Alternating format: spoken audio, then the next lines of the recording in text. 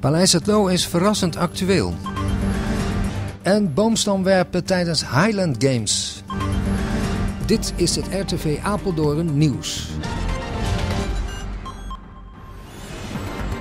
In het ASEC-gebouw van Apeldoorn gaf afgelopen woensdagavond directeur van Paleis het Loo, Miso van Maarseveen, een lezing over het eeuwenoude monument.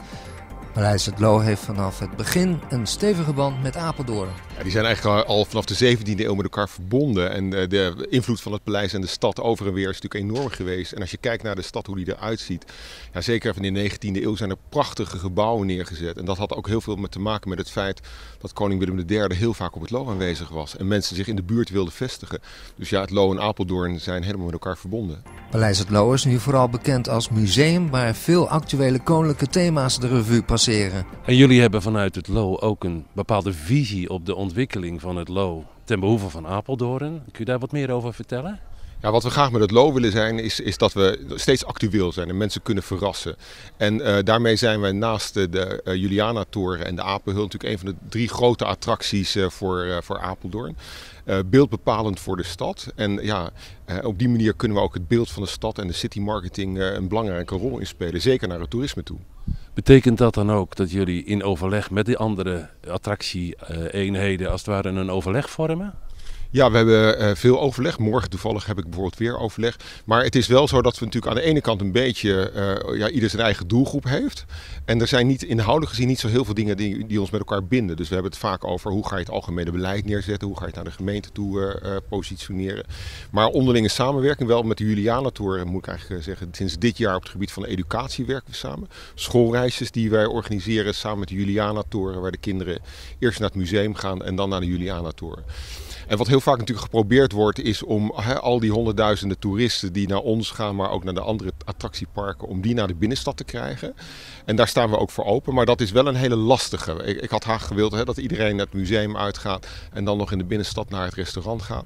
Maar wat je vaak ziet is dat mensen, als ze eenmaal een dag op het Loo geweest zijn, dan stappen ze in de auto en dan gaan ze weer naar alle delen van Nederland waar ze vandaan komen.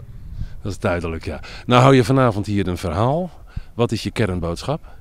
Ja, mijn verhaal is eigenlijk iets over het algemene beleid van het Loo. En hoe we proberen ook weer actueel te zijn. Want we zijn natuurlijk een historisch museum.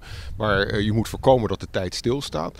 En ik zal proberen aan te geven wat onze rol in Apeldoorn is. Waarbij we heel graag dat iconische beeld willen versterken. Maar tegelijkertijd maak ik ook wat nuances die ik net maakte. Dat het niet altijd even makkelijk is om die verbinding ook goed te leggen. Paleis het Loo mikt niet alleen op het publiek van buitenaf, maar probeert de band met de Apeldoornse bevolking vast te houden. Wat wij merken is dat we ook voor de Apeldoorners heel erg interessant zijn. Dat is de reden bijvoorbeeld dat we sinds een aantal jaren in de kerstvakantie een ijsbaan op het Loo organiseren. En mensen hebben de mogelijkheid om daar naartoe te gaan. En we zien dat daar massaal van Apeldoorners gebruik gemaakt wordt.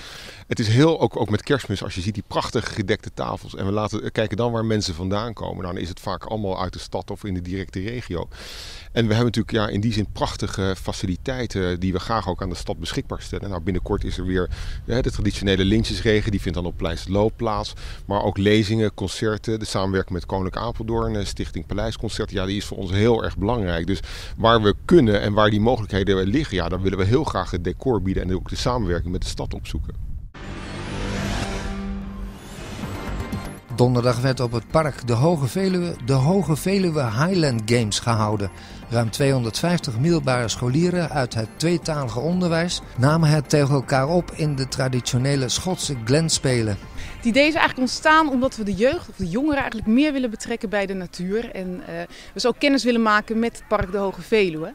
En het idee kwam eigenlijk omdat we er iets leuks en iets actiefs van moesten maken. En het idee van de Hyland Games is eigenlijk ontstaan omdat het park leent zich met een prachtige locatie er heel erg goed voor.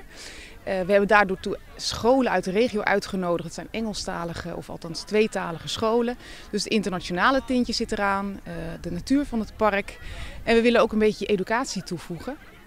Dus de scholen beginnen nu eigenlijk met een GPS-tocht. En daarin gaan ze wat vragen beantwoorden over de geschiedenis van het park, het Krullenmuller en de natuur.